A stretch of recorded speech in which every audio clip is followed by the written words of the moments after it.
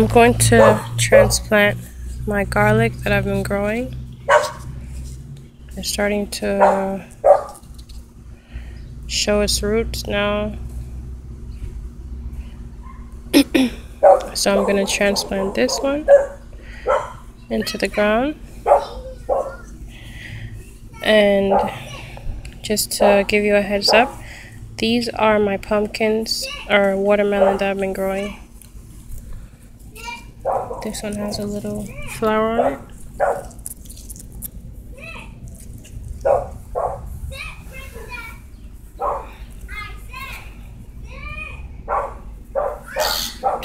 This is a potato. This is a potato that I have growing good so far.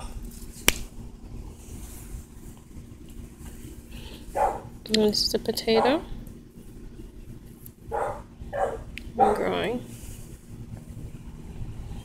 This is my banana tree. This is one of them. That's the other one. There's two of them that came off of one. And this is another banana tree. These are my potato trees. It's going very high. So like when it starts to wither, that's when you know that there's potato and it's time to harvest. This is my pumpkin patch.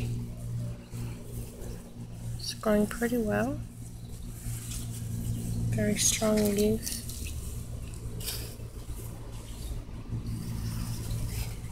Very nice. I'm watching this one. So it's this one. And then I have another one right here. So I don't know how big they're gonna get, but I'm gonna watch them because I don't know if they're gonna spread out too much, so I have to keep an eye on them. Where I'm going to transplant it, I made the hole not so big, just big enough so I can put it in there. So what I'm going to do, this is why I like these cups. What I did was I had like old garlic peg in my fridge, and I said, you know what, let me see if this can grow, because I love to garden, you know. Gardening is like a passion. So I just said, you know, let me watch this thing grow. And it grew.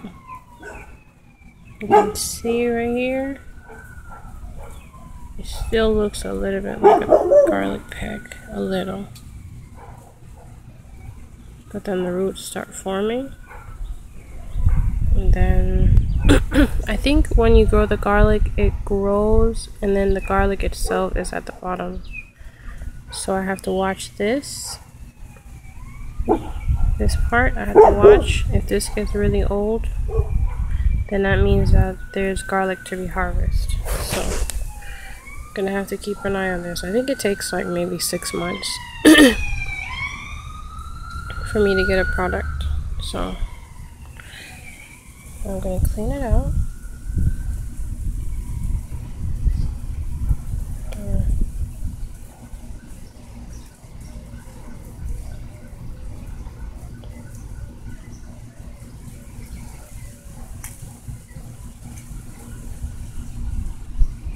Gonna put it root first.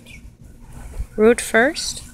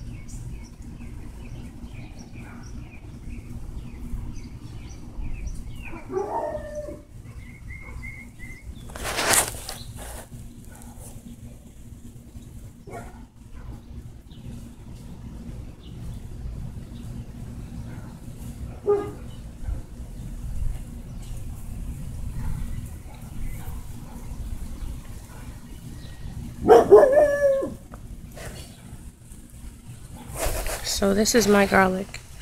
I'm gonna be growing some other plants, so I'm gonna keep you posted.